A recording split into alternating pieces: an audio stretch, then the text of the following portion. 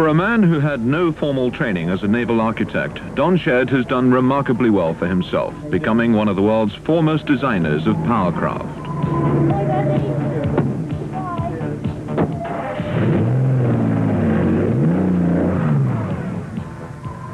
His lifestyle is not unlike that of the millionaires who buy his boats.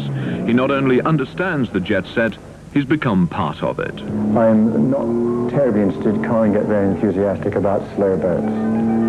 But lots of other people can, I can't, so that I'm tending to be a complete specialist on high-speed power boats, whether they be racing boats, pleasure boats, or in fact now gunboats.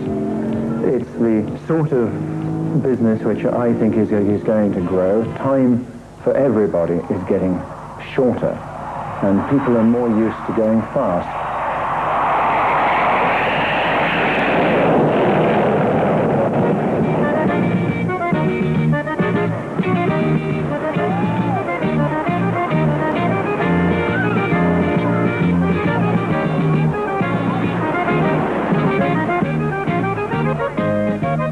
From his early days as an engineer in Birmingham, Don Shead now finds himself in demand in America and throughout Europe. Italy, in particular, is almost a second home.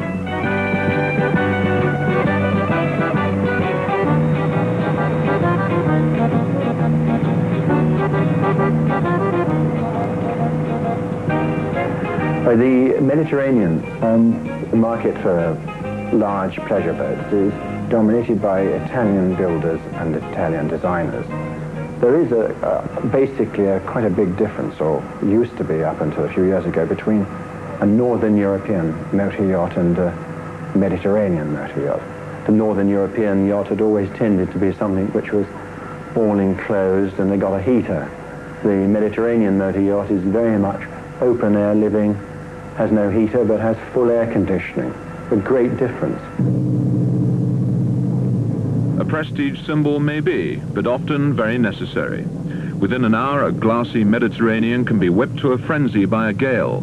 Power ensures the safety of a harbour.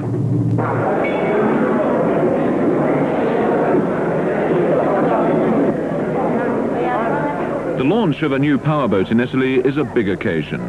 The Latin love of speed and style in racing machines is exemplified in twin versions of Shead's latest thinking, brought to fruition in a Via Reggio boatyard.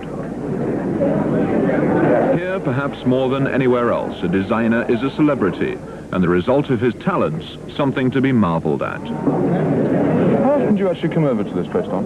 I come over here pretty well every other week, at least 2, sometimes 3 times a month. Is that because you have to keep an eye on the way the boats are shaping up, or? Yes, it is. I've been very keen on building boats in Italy, because Italy is really the last stronghold of the artisan boat builder. And you can really come here with a sort of bundle of drawings, and sometimes they won't even pay any attention to them, sometimes they will. But whatever they do, you can generally reckon is made by people who know the sea and make incredible boats, and the Italians are fantastic at it. Why do you think that's more preferable than building the boats in England? In England recently, it's been very difficult to get custom type boats made. You can go and buy, and we're extremely able at it in England, making fiberglass type production boats. But when it comes to one-offs on the sailboat scene, England's produced the most amazing boats, the Admiral's Cup boats and so on. But recently, as far as custom motor yachts and power boats of all sorts, then I'm afraid the Continentals have been taking over from us. Shead's office is in Fareham, despite taxation and time spent overseas. He's freelanced since 1970, having previously made a name for himself with the Avenger. Well, the Avenger was a boat which had basically been, all its development and all the time I'd spent on it, everything had all been done on the sea. I think we were probably the first set of people to follow the lead which the Americans had shown in actually making speedboats which went on the sea in varied water conditions, could cope with waves, and were actually boats to go offshore in, rather than just go up and down a flat piece of water. Shead design came to the forefront in 1968. The competition, though limited, was intense. From America, Don Arono's already successful designs were leading up to his famous cigarette line. And from Italy, there was Sonny Levy, who the previous year had designed the winner of the classic Cowes Torquay race. Shead's offering was a small wooden 26-footer built for Tommy Sopwith. It had a deep V-shaped hull with an engine as far aft as possible. It's very difficult to be able to say exactly what the difference is between one's own powerboat designs and, say, the designs of the other people running, in that powerboat racing is an incredibly competitive sport, particularly as far as the designers and the constructors are concerned, so that the boats eventually evolve rather than have great innovations and great breakthroughs. They don't happen. And that they, although they become, during some years, all sort of look alike, under the surface they are not. Tommy Sopwith's Telstar, designed by Shead, won the '68 Cowes Torquay, one of the roughest on record, and extended that year to include the return leg to Cowes. Shead never looked back.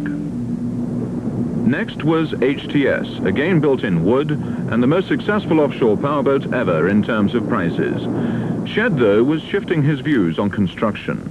The majority of the boats which I've been racing and other people have been racing to my design have been made out of aluminium, which is no mere coincidence, in that I feel that metal is the material which you can properly design in, properly engineer, and properly stress and understand. G, a quad-engine boat and still the biggest racing, was designed for marathons.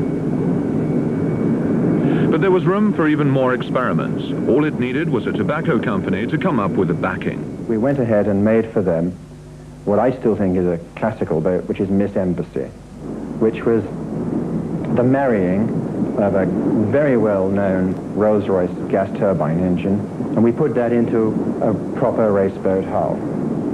And this boat was, we hoped, was going to be very fast and very successful. But the horsepower and the equivalents worked out by the gods who control the sport meant that the equivalent horsepower we were allowed to get out of the turbine was not sufficient to make it go very fast. But other than that, technically it was great fun, in that we were able to see a turbine in a race boat and running well. As a top driver, Shead is in demand to steer his own designs, such as you-know-what. There are far too many others afloat, though, for him to drive them all.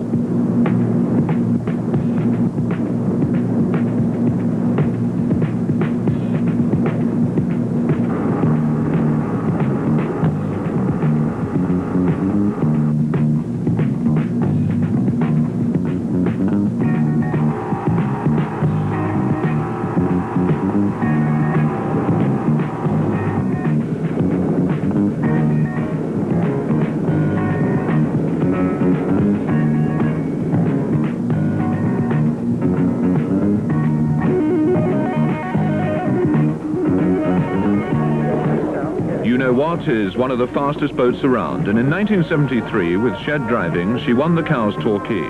But then, as now, the World Championship eluded him.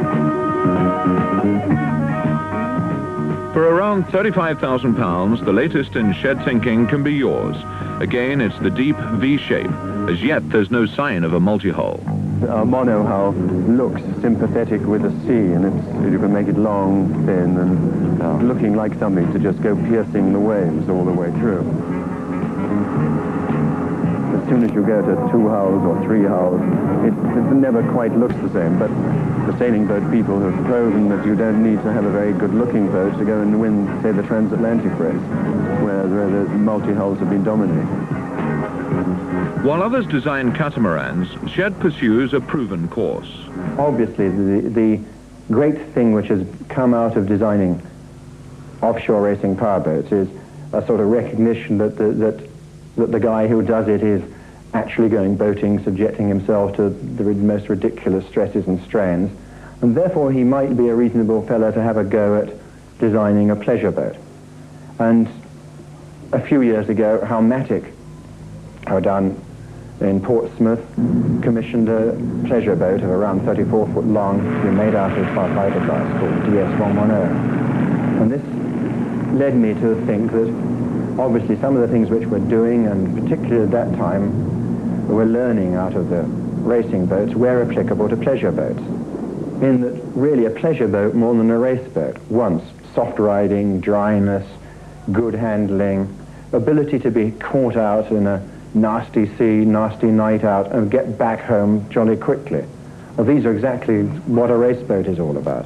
Once a prospective owner has got his design, he'll ask Shead where the contract to build should be awarded. The answer invariably is abroad.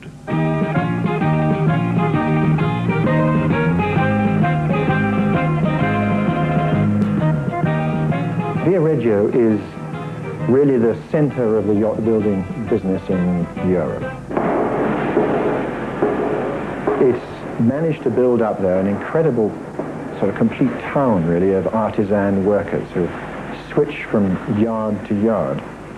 And there are in Viareggio probably 20 or 30 different organizations, each catering with electronics, machinery, air conditioning, steel work, aluminium work, all of whom operate as subcontractors. Any really big shipyard can just pick up the phone and maybe ring 2 or 3 subcontractors, get a quote off them for doing a job, and they'll be in there within a couple of days. It's a unique place. I don't know how much longer it can go on. Probably not too much longer, but the day it all stops happening out there will be a great loss to designers such as I am, and also I feel to the owners as well. Shead's luxury cruisers are a development of his racing boats with large planing hulls and in some cases power units providing 30 knots through the water. In the Med, power equals pleasure. We used to call that the Cadillac. Yeah. Very gentlemanly. 60 miles an hour runabouts designed by Shead are built in Viareggio by Turbo Marine. Anyway, this shape, Shead shape, is better for him because less Blown out. the cigarette. You like this? I think this is very nice, yes. We put the first with Isotto Fraschini. How much is it, the hull and deck? How many lira or whatever you use? Depends on the engine. Without engines, how much? Without engine. Yes, just hull and deck. Quanto coperta è Controller. Andrà sui 40 milioni. With accommodation or without accommodation? Without accommodation. Is about 40 million. Well, I'm only looking for something else. We've got 2 sitting, rotting. I want to get something new.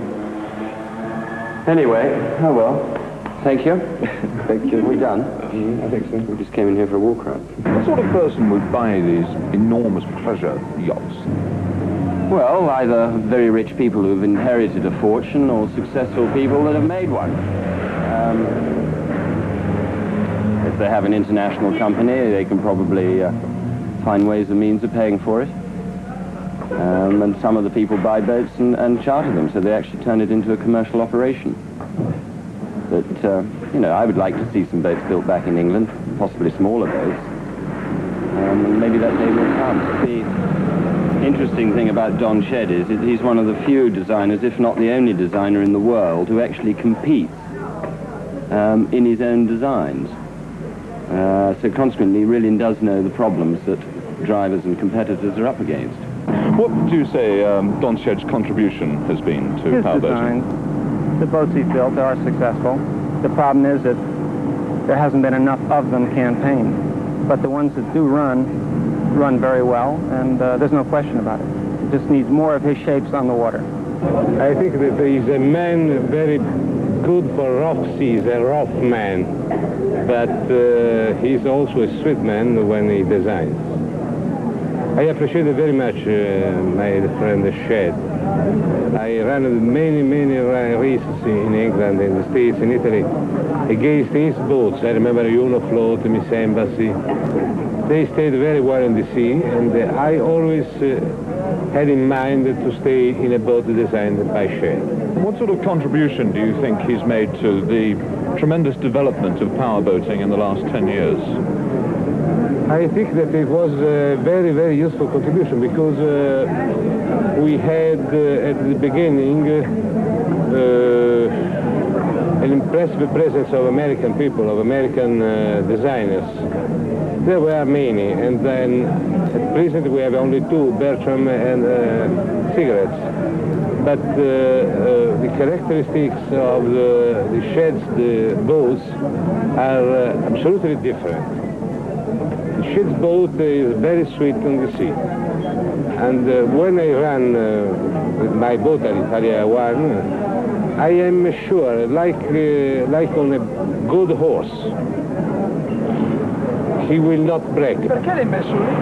Hanno vinto loro e io cosa faccio adesso? Race day in Via Reggio. The Italians' equivalent of the Cowes Torquay is an endurance event to Corsica and back, which forms part of the European Championship. The spectators assess the runners and riders by the form book. Shead weighs up the opposition with a more critical eye. What do you make of some of these other boats here then, Don? Always out in Italy, they're interesting boats. In England, the boats have been fairly stereotyped for quite a few years, but out here they always produce a few original, nice, and always very well finished and nicely made boats. What about something like that catamaran, for instance? Catamarans have got to eventually be the way to go. They are showing very high speeds, and in the past they haven't normally been very good in rough water. But that's beginning to change. Well, what sort of speed would that one do? That one is, I think, it's right saying, is the fastest single-engine boat in the world. It runs somewhere around 82 miles an hour, which is faster than we used to have twin-engine boats running sort of even two years ago. Each engine for a powerboat costs upwards of £6,000, and a transmission unit adds another £2,000. They're highly stressed, and the slightest fault, likely as not, will blow the whole thing apart. It happens frequently. Scrutineers check that the rules of racing are followed to the letter. They also ensure that both boat and crew are in a safe and sensible condition to race. In this event, that's especially important. What is it that makes it a classic then? Well, it's a long way. It's 202 miles, and it is a true offshore race. We go right out into the ocean. One leg's 97 miles. So it's rough out there. It really does test the equipment and the men. How much of a test is it then? Well, it's the ultimate. You can't ask for anything worse than what they can give you here. Just as one wouldn't expect to find a Formula One Grand Prix car on the road, a racing powerboat only goes into the water at the last possible moment. The Via Reggians had plenty to cheer. 2 locally built boats, plus a former national champion with a real chance of winning. In an atmosphere of chaotic festivity, the Italians had a field day. Ma come fa? Perché se diamo un ordine, lei... Ma io ce l'ho fatta dentro, ma lei no, no, perché gli faccio la multa se... Oh, gli fa la multa, fai che tu... Metti la macchina, non ce la lasci. Fai cosa vuoi, te lo senti? No, guarda che la macchina...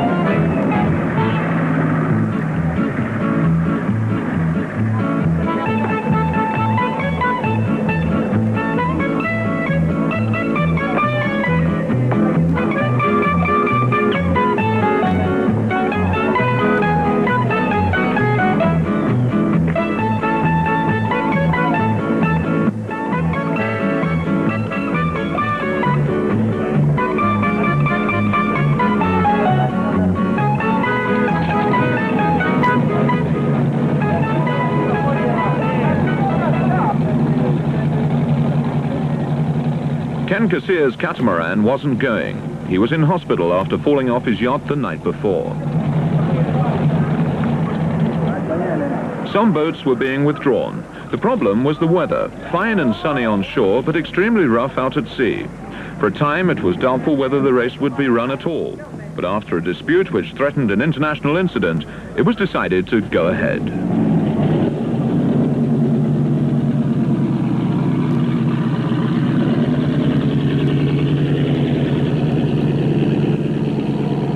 Only half the assembled fleet made its way out of the harbour to the start line. This was no time for the faint-hearted. The boats themselves would stand the strain, at 80 miles an hour if conditions would permit.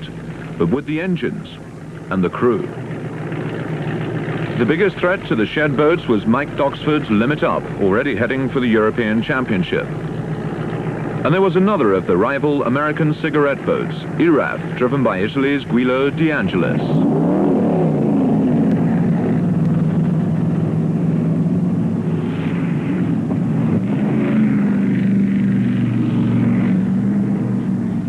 The ultimate test, they said, and this was it.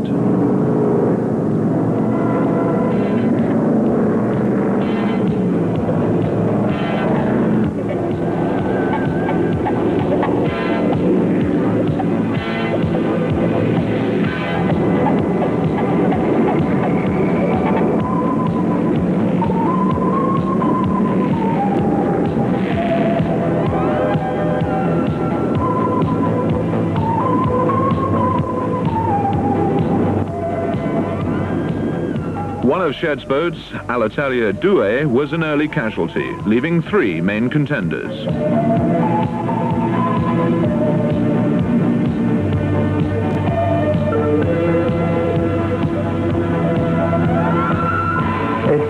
It's very difficult to actually describe what being in a powerboat race is like. But everybody who comes out in a powerboat for the first time cannot believe that anybody can put up with the thumping, crashing, banging about which the things do. In that the boat is basically a pretty unstable thing. The only thing which in fact is keeping it upright at high speed is the driver.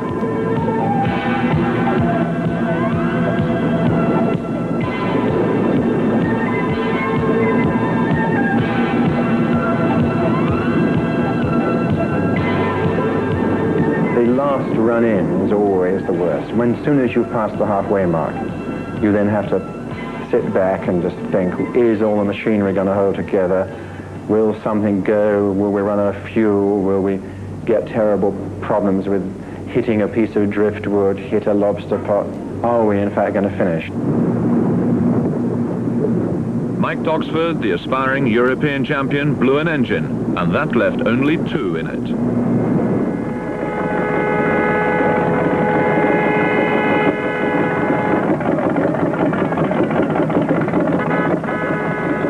The result for the Italians couldn't have been better. De Angelis won, having taken his own course and kept out of sight. The only other finisher would be a boat the Via-Regians had built, designed and crewed by Shead. De Angelis, è contento o no? For the 2 that had completed one of the toughest tests ever for powerboats, a hero's welcome.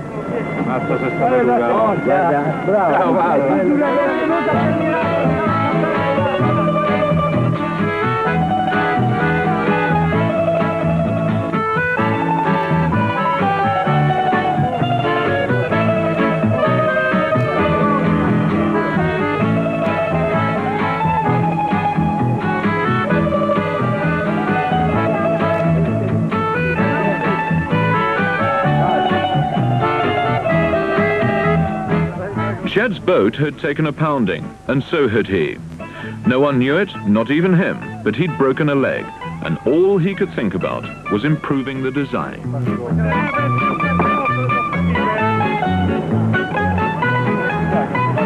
Do you think it was right to hold the race in those sort of conditions? Yes, I do. Oh, I do. I'm absolutely very keen on races being held in rough water. It does us all a lot of good.